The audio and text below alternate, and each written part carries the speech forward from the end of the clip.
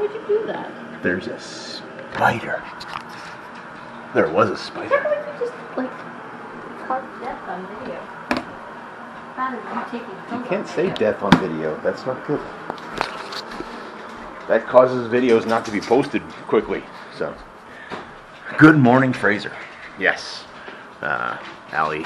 We've had an interesting morning so far. The spider, but that was pretty minor. But I had a good sleep, slept well. Allie comes upstairs, and I can hear the urgency in her voice. But she's saying, Rick, can I borrow you for a minute? But, you know, it's got that urgency to it that it's like, I need you now. Turns out Carol put the, you know, those heat bags, those bean-filled heat bags, what's that, magic bags, in the microwave, folded over, and we have no idea how long it was put in for, but it was cooked. Like, it was cooked, it was charred, it was smoking all over the place. It left a bunch of oil in the bottom of the microwave, which really surprised me a little bit, because I didn't even know that. Moisture and fire. I guess, yeah, whatever, yeah, sure. It does cause that. Nonetheless, yeah, I had to come down, and it was hot. The microwave itself was hot. So, yeah, there was a fire in it, right? Like, it was a good fire. So, no damage to the house, no damage to anybody. You know, my fingers got a little, you know, warm, but other than that, it was fine. I'll show you the carnage outside when we go, because I just took it right outside and then ripped the bag out and hosed it off. It took about five minutes. Yeah, to hose the thing down, but still. Anyway, that was our morning so far, and the house has a wonderful aroma of not quite smoked fish, but smoked something. Let's get the day going. Part 3 of the motorbike today. We'll look it up. Okay. Oh.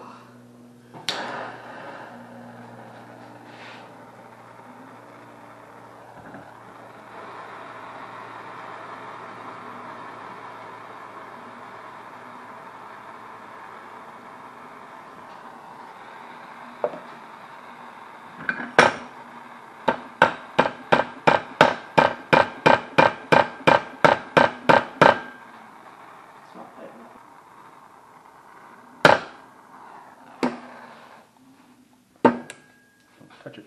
Don't touch it.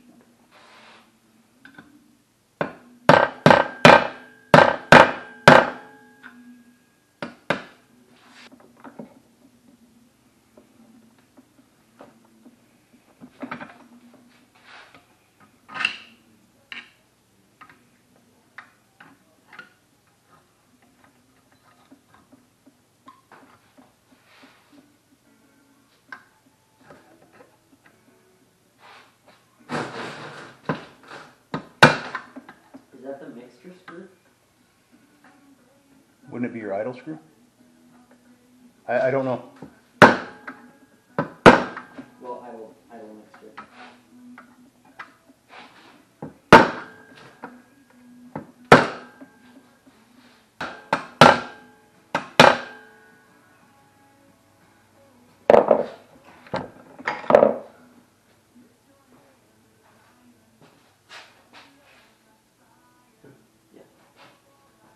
Where do you want it? Over there, over there? I'll just put it over by the light. Go on there.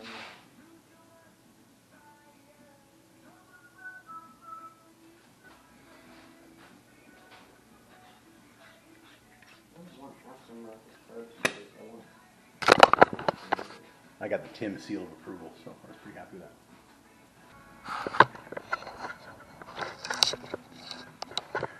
This is what my boss is doing right now. I'm looking up important information.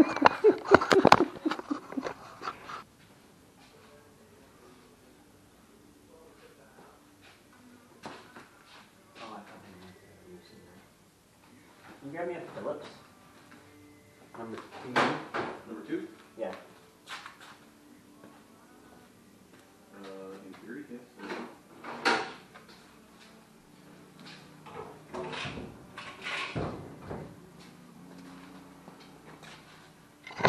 told you, he makes me do manual labor and grab the tool. Sorry. Got in trouble. So close. Oh! I hit my knee again. Yeah, you gotta stop doing that, right? What? I know I need to stop, but... Hard? Yeah. Yeah. I hear you. Could you grab me a flathead? Yep. There's a right here. What do you need? No, a What smaller size? one. Smaller one than smaller than what we got over here. Smaller than that? That might work. Not all the Grab this one and that one. Oh. Okay, I don't understand this right now. Okay. What don't you understand? Like it doesn't fit. Ah. Is it in on that side? Or is it not in on that side? It's in on this side. It's on a downward angle, so I think it's got to be, if I may. Yep, there. And it should go up. That's not the side I'm trying to put in. You trying to get this I'm in? trying to get that side in so I can get the spring on. Are they not both? No, they're not. That's Oh. I had it in this side and then I struggled to get it out of this side to get it into that side. Oh, I'm sorry. I misunderstood. I do remember doing this though. I do remember it being a pain in the butt. Yeah. On the KLR as well as, or the 650 as well. So Tim's struggling a little bit with the carb, which they're always a pain. They're always a pain to get back in, I find, on motorbikes. Because it'll fit on one side, but you got to get to the other side first, kind of thing, right? And it shouldn't have anything to do with the position of the engine, because it's got that screw, or that bolt, and those bolts in. There is some bolts to go up here as well, but I can't see that being the issue. It's possible, but I don't think so. Because there's no way it's going to torque the bike together that much, just those bolts there. This is pretty flimsy. But yeah, I've worked on this one several times for the carb, and I've worked on my KLR 650, and yeah, they're a pain. So Tim is very much like me. Tim's very much like me, and he gets frustrated, and so he takes a break, walks away. He'll come back and come at it with a fresh set of eyes, kind of thing, right? But he's also very much like me in the sense that he doesn't want me touching it, because it's a challenge for him now, and he's got to complete that challenge, because otherwise it's like he's defeated. And I'm exactly the same way. You know, it's quite funny actually. Not much left to do this thing, man. You get the carb on. Really, that's it. Did you get her in yet? Not quite. Okay, sorry. Shouldn't have asked. It was a loaded question. Give me the whole bike. Which way? Forward or back? Forward. Good.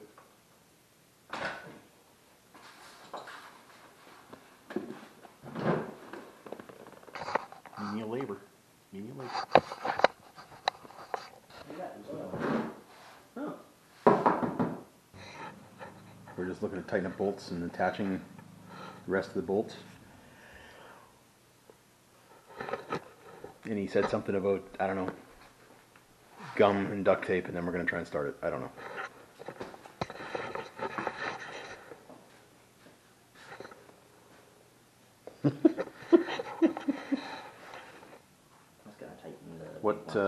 What do you want me to do? What do you need me to do? I don't know. That's why I wanted you. Oh, okay, that's fine. Well, I'm gonna need. Both need ratchets, right? So let's get some ratchets. Let's say 3/8 ratchets, or do you want to? I've got a 3/8 ratchet. I will get another 3/8 ratchet. What size bolts are we touching? Oh, no. Okay, the big one has to be the 1/2 inch that I had earlier. You got that right Which there. I've got right here. What size do you think? It's what I got right here for this side of it. No, but for the other ones, the small ones. Oh wait, no, that's the It's a 17 for the small ones, 7/8 for the big ones. Yeah, I'll be surprised actually, because you were able to just loosen it off straight from there. So. Is it doing anything? Nope. Yeah, exactly. So, I don't know how tight to make these. I don't think you loosened it that much. I'm gonna go to that side. I'm gonna go to that side. I'm gonna go with the one that goes through this one. The one that goes through. Sorry, nope, not 7. It's mine is 7. This one here? Okay.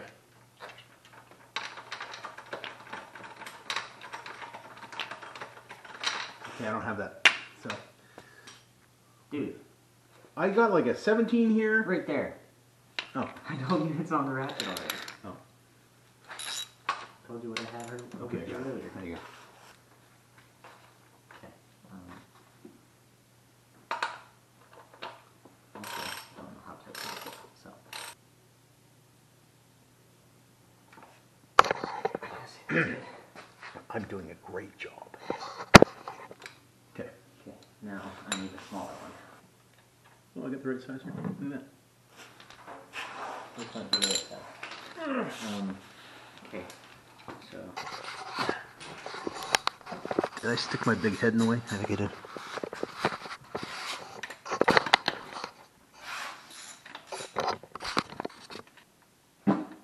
Constance.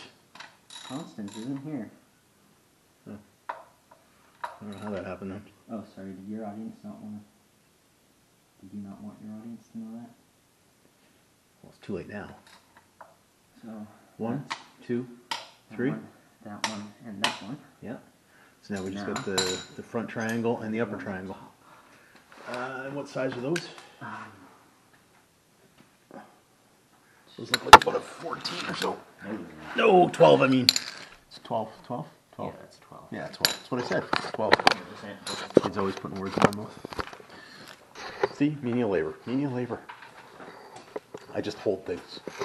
Actually, I might not even need you. It's never hurt so much before. That just cut deep. Okay, next one. Okay.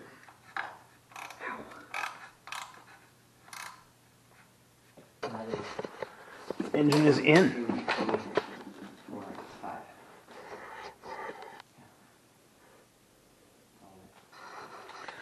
I like the fact that it says Kickstarter. That way you know what part it is. Good. They should all be named like that. Piston cylinder head. Crankcase. Don't. What? I didn't. You were moving to do it. No, I was not. You had your hand on the handlebar. Yeah, but just to lean on there. I wasn't, okay. You had your hand open. You can't say that you wouldn't have expected me to do the same thing.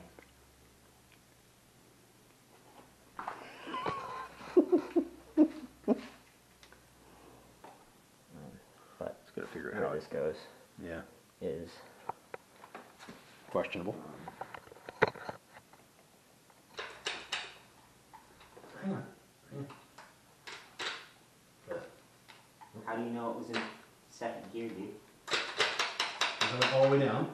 Did you? Because you went down once and then you went. And it's also not doing that. So I think you're wrong.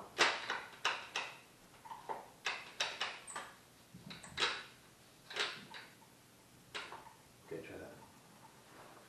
There we go. There you go. You're on. You back? I'll double check, make sure that's exactly 3.5. Exactly 3.5. Okay. Hang on. Now let me check again. Pull it. It's not going to change the spring tension. Actually, it did, dude.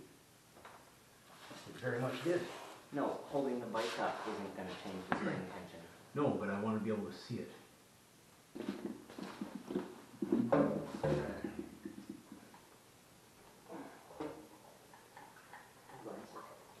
Ooh, that looks really good. Do you want to tighten up the stamp on that? Sure. Oh, he only lets me do that. Lucky dog, Actually, I don't want to let him do that, but I want to put the bearings on because I don't want him to touch the bearings. So. Out. I know. It's hurtful, but you know, he's letting you do something. So, take it. I don't know how he gets such a controlling thought in his head. What? Where you get that full control freak thing. Yeah, I don't know where it comes from. They're both being very mean.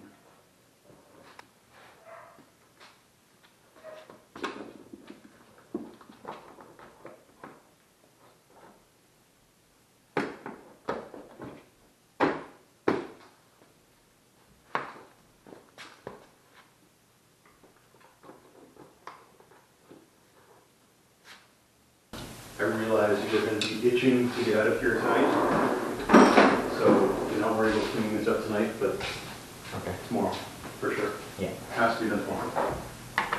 Or I will beat you with an inch of your life. Is that on video? What's that? Is that on video? I can edit that. You guys hear that?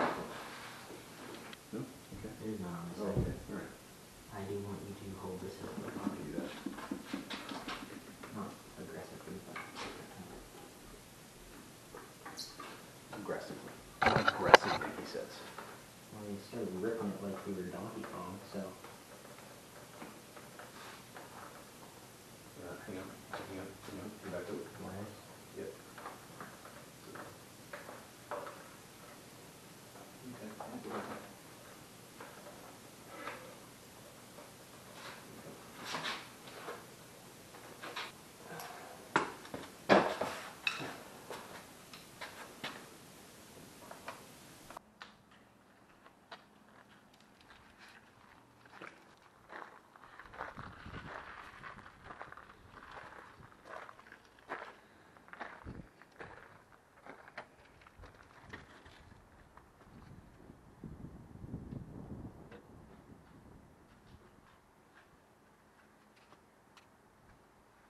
It's been a while.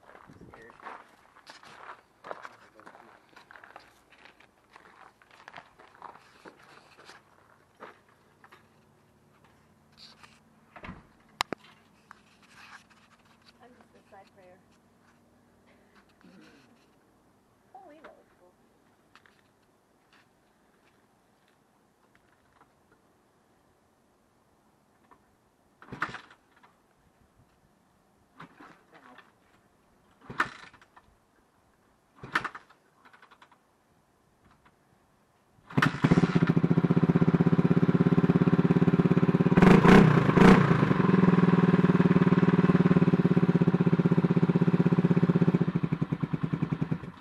That sounds really good.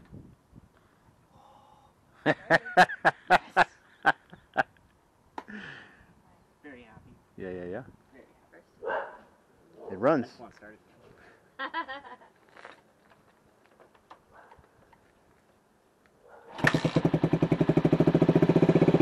Seems to start a little easier than the last one too, eh?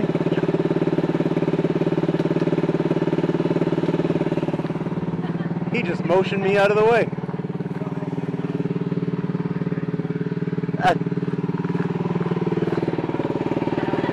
At least one. You got to take at least one. I'm making him do a photo bomb with me thing, if that makes sense.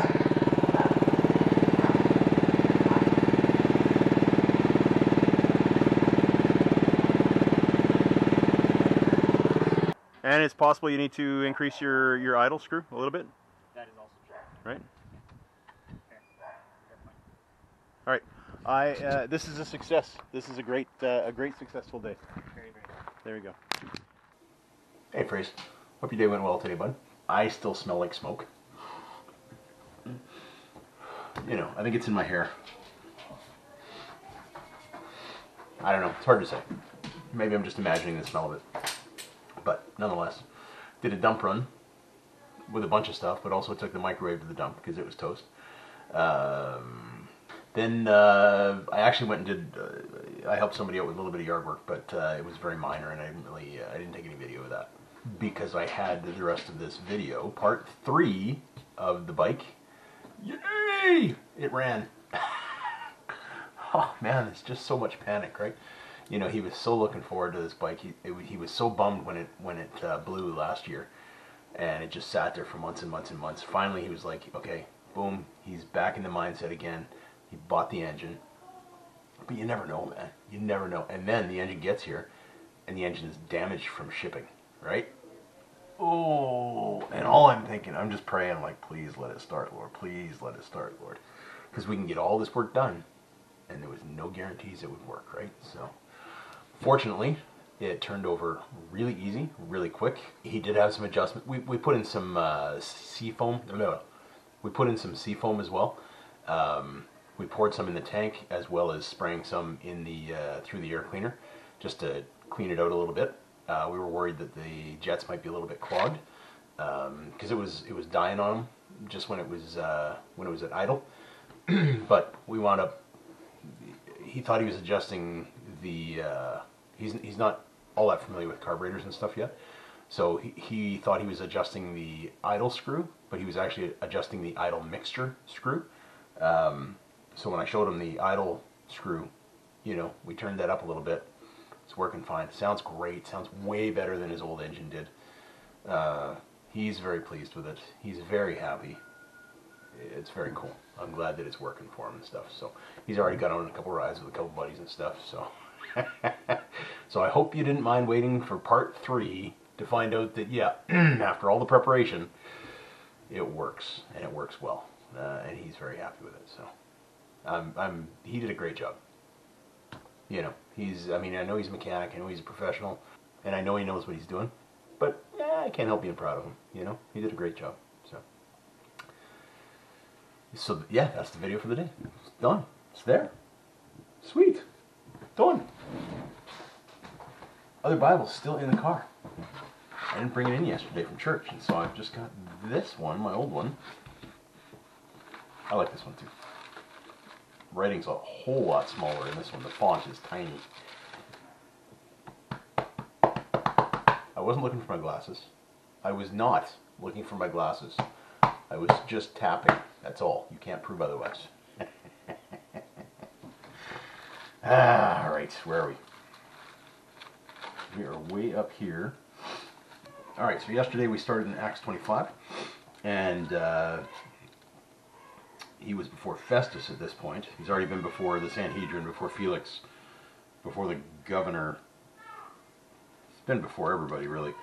So now he's before this guy, or actually Festus. He's been before Festus now, yesterday. And now we're starting in verse 13. A few days later, King Agrippa and Bernice arrived from Caesarea to pay their respects to Festus. Since they were spending many days there, Festus discussed Paul's case with the king. He said, "There's a man here whom Felix left as a prisoner. When I went to Jerusalem, the chief priests and elders of the Jews brought charges against him and asked that he be condemned. I told them that it is not Roman custom to hand over any man before he has faced his accusers and has had an opportunity to defend himself against the charges. When they came here, I did not delay the case, but convened the court the next day and ordered the man to be brought in. When his accusers got up to speak, they did not charge him with any crimes I expected them to. Instead, they had some points of dispute with him about their own religion and about a dead man named Jesus, who Paul claimed was alive. I was at a loss of how to investigate such matters, so I asked if he would be willing to go to Jerusalem. When Paul made his appeal to be held over for the emperor's decision, I ordered him to be held until I could send him to Caesar. Then Agrippa said to Festus, I would like to hear this man for myself. Tomorrow you'll hear. The next day, Agrippa and Bernice came with great pomp and entered the audience room with the high-ranking officers and the leading men of the city. At the command of Festus, Paul was brought in.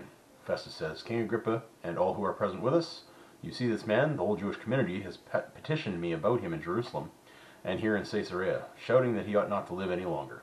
I found he had done nothing deserving of death, but because he made his appeal to the emperor, I decided to send him to Rome. But I have nothing definite to write to his majesty about.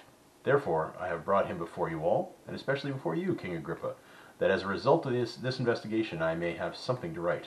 For I think it is unreasonable to send a prisoner without specifying the charges against him. That's a novel idea, isn't it? Then Agrippa said to Paul, "You have permission to speak for yourself." So Paul motioned with his hand and began his defense.